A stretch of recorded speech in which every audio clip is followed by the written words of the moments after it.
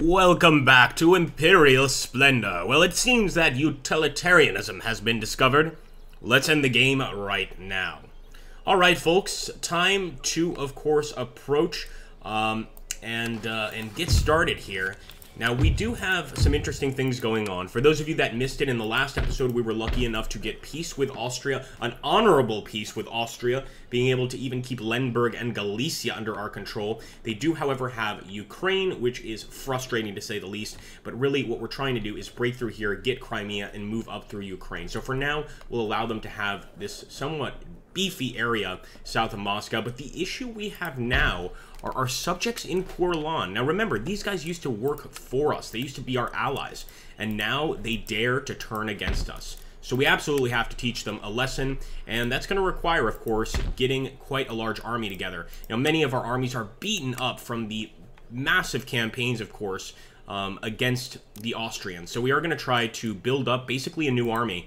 I'm going to get some cannons in this army, quite a few Grenadiersky Polk and Mushkevsky Polk. So just make sure that this has a beefy front line. Next turn, I'm going to start building some buildings, but we really do need to get an army up, period.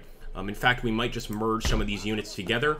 We'll move this army to the north, and hopefully next turn, he'll be prepared to go ahead and attack Jelgava Kurland. We've got to be able to shut these guys down because, again, they've just been disrespectful to us, period. We can't have that. So actually, we do have quite a large army here. I didn't even notice these guys moving up to St. Petersburg. What I'm going to do, actually, let's face it, we need to focus on our buildings. We haven't done that at all, almost at all. So I'm going to go ahead and upgrade to the Imperial Palace here in St. Petersburg. Also considering the enemy is so close to our actual capital here in Moscow.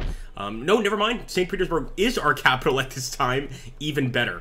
So we can really, you know, just basically support this particular city as much as possible and really make sure that this is a strong capital. And how can we have a strong capital with enemies at our doorstep?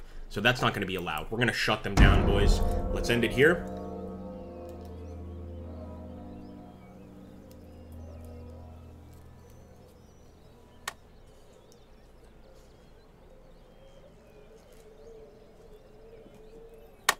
And again, just one city to take down. I think if we can shut them down here, all of our problems with Courland go away. The question is whether to make them subjects, as they were before, or whether to just go ahead and gobble them up into the greater Russian Empire. And at this point, with that sort of shamefulness on their part, I think we have no choice. We must attack for good.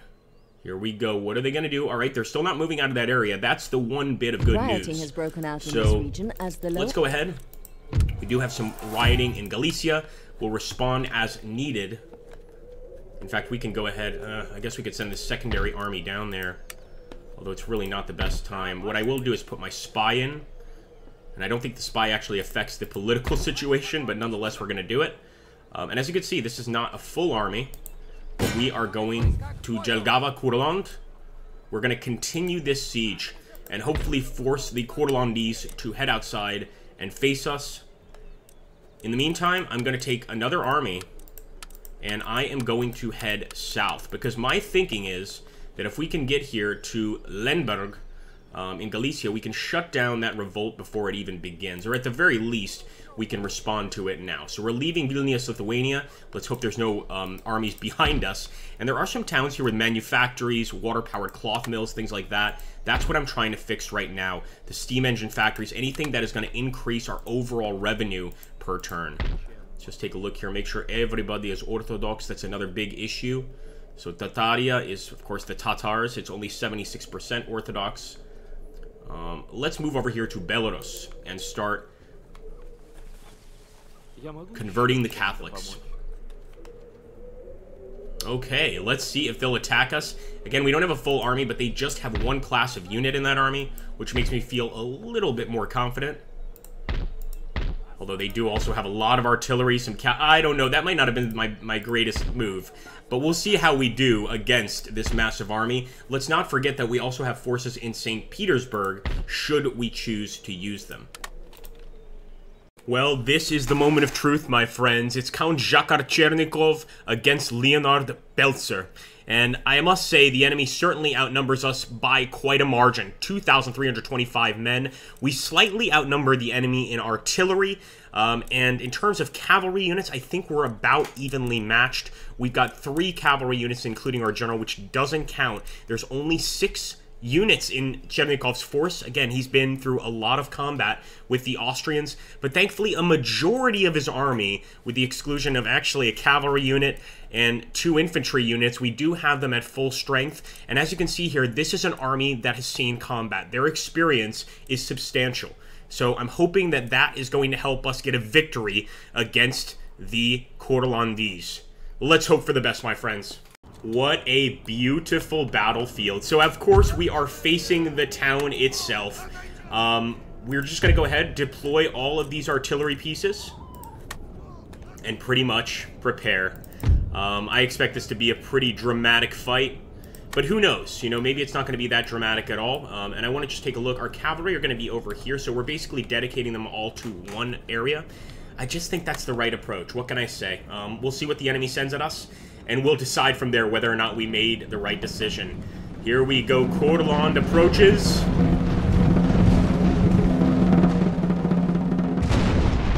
Alright, well, the artillery at least is being fired pretty damn quickly. It seems to be quite effective. Let's get an eye there. We'll also keep an eye on the enemy's right flank to make sure there's no cavalry coming through. Fired! Beautiful! Alright, already some devastating blows there to that front line. If I was able to, actually I was going to say, get behind the wall. Well, you know what? We could actually, if we're really fast, and this might actually be a poor use of our men, but I'm going to try to get one of our groups over here, because I see enemy cavalry approaching. So I'm actually going to go for those hussars with the cavalry, and I'm going to try to set up a line behind the wall with these infantry. Dragonski Polk. They know what's up. Get them. Come on, boys.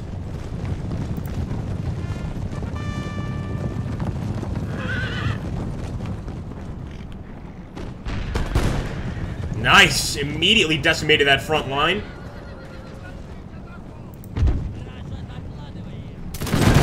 There we go! Look at how quickly we knocked them down, guys. I mean, our cavalry units are just each time more and more amazing. What I will do is try to get the infantry over here, because now the enemy's a lot closer, and it looks like they're smart enough to actually get away from that wall. They know the danger it poses. So I'm going to march forward, and I am going to try and take out the artillery. The problem is they've now got their dragoon regiments behind. So you know what? No, we're going to fall back. Fall back, fall back. This is a trap. It's a trap! Let's get over here. Just going to let them approach our front line. And again, we're not going to get that chance to get behind the wall. So I am just going to start firing from here. These guys are going to be the first units in combat. The Semlovievsky Bulk.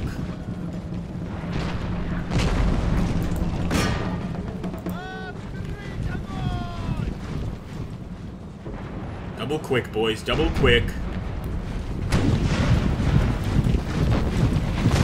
Oh, man.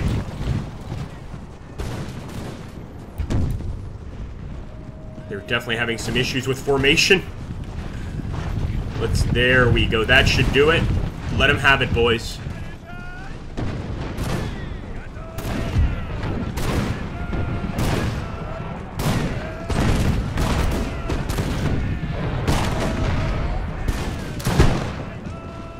Love that fire by rank. That is just so cool. And now let's turn back. I'm starting to see that enemy artillery get a little squirrely. I'm going to rush back and try to target it. And there we go. That is the enemy approach, guys. Here we go. We should have switched to canister shot. Canister shot. Boom! Boom! Oh, yes! Keep it up, boys. Keep it up. This is the fight for Courland right here.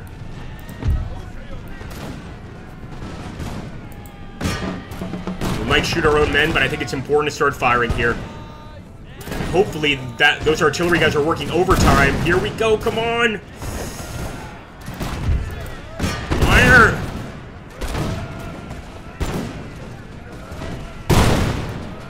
Oh, this is gonna be fun.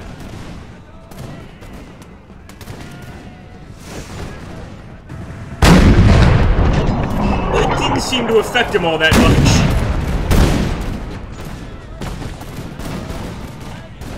Maybe at this distance, they're past the useful range. In other words, they're like in our line. I know we can't see that here, but in terms of the battle, they seem to be like in our line. Let's have these guys focus over here on the Deutsche Line Infantry to our west. And let me see if I can quickly grab those cavalry units. Sorry, the infantry can keep on fighting. But I want to bring these cav and bring them over here. Not sure we should charge the enemy, but we need to do something to even up the numbers here. So you know what? It is time to bring in the Dragunsky Polk. Let's go for it. I don't think they're expecting it. We're going to go for a charge of this Deutsche Line Infantry unit.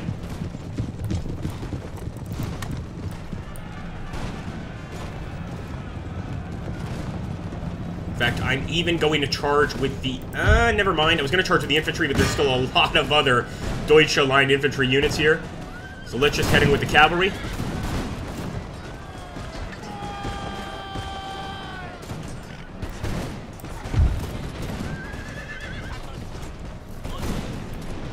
Alright, now let's focus on the enemy right there on the line.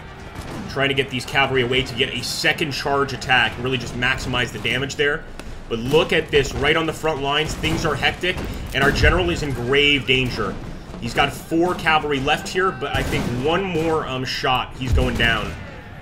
In fact, I'm tempted to go ahead and charge the enemy here with the Admiraletsky Battalion, if it weren't for the massive amount of enemy forces that remain right in front of us.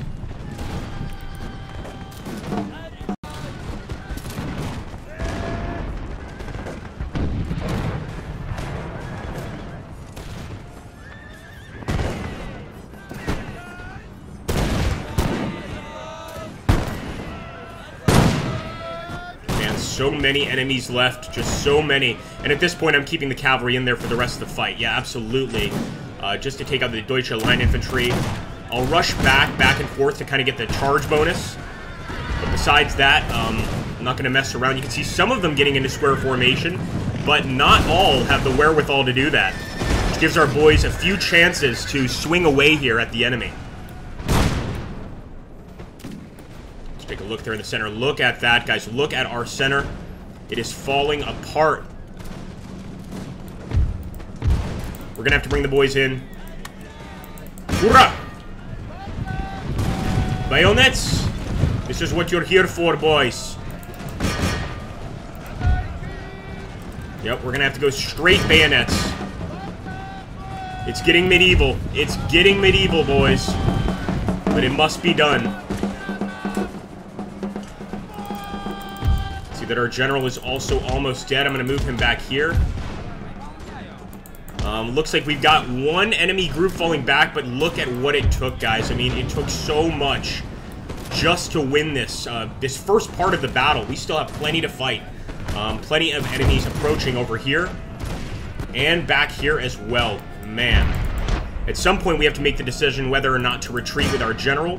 But what I'm going to do is actually move his command post, for lack of a better term, all the way over here, near this lone tree. Let's see how we're doing against the enemy. The enemy infantry, I should say.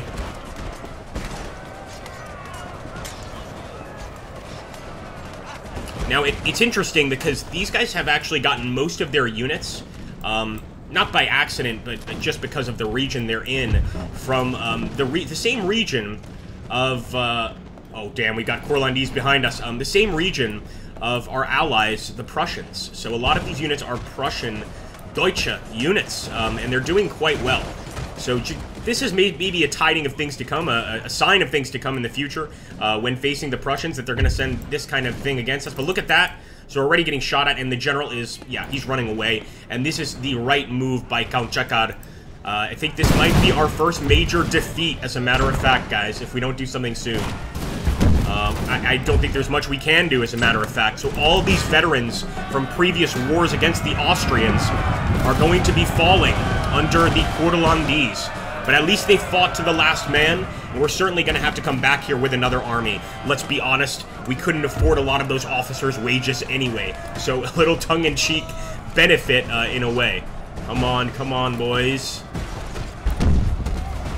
At least damage their army as much as possible. Yeah, they have got us completely surrounded. Hopefully Count Jacques got away. He was the only man in his entire group there that survived. So hopefully he did survive. In fact, one of them, look at that, still holding onto the flagpole, and his arm is still waving in the cold wind. That's pretty horrifying, I have to say. Extremely horrifying, maybe.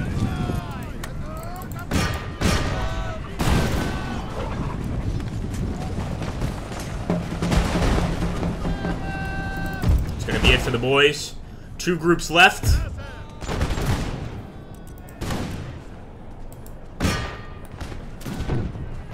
And the Deutsche Line Infantry absolutely crushed us here. Just really goes to show you the strength of that particular unit. I'm going to even these guys out and see if we can't set up the best defense possible, basically. But, you know, we're not at a point where we can call this a good defense, a superior defense or anything. And there we go. All the boys retreating. It had to happen at some point, and this is our first defeat, guys. Many brave Russians falling this day. Now, if we got out with the general, great, but we're going to have to probably bring that army back, so let's hope that nobody revolted. And the Courlandese, since they're in their capital there, they're going to be able to get those units back pretty quickly. That's something to keep in mind, you know. Oh, and that was a successful mission, so you know what? Somehow, by moving in that unit, what did we do here? Oh no, we might have a potential game bug. Austria is red. Okay. But I think we actually stopped the rebellion in Galicia. In fact, I don't have any sort of reference to rebellion here. Beautiful. So we're going to immediately head back up here. What have we gotten here? So this is the army, Count Jacques' army. I'm going to get him back into Vilnius, Lithuania. And I'm going to move Peter Peshkov to the north again. But what we really need to do is get an entirely new force going over here. So we can actually start fixing these guys. But I think we're going to need, you know, fresh troops, basically. Guys that have not seen combat yet. I'm going to also, before I forget, let me get recruits there for our generals. Unfortunately, you guys saw that. It was 1,000 just to outfit our general units. So it's not cheap to outfit these general units at all. We do, of course, have this army in St. Petersburg. We could rush down with it. But I think our best bet is to use Peter Peshkov, another one of our heroes from the Austrian Wars, and just send him in with some fresh troops. Anyway, guys, as always, thank you so much for watching this series. Please continue hitting that like button, dropping a comment down below, and subscribe if you are new. I try to always put the next series down below as a pinned comment, so if you've had trouble or difficulty finding, you know, the subsequent series, just check, you know, check through my videos, my recent videos. It will be there, I promise you. Thank you so much, guys. Take care. I'll catch you on the next one.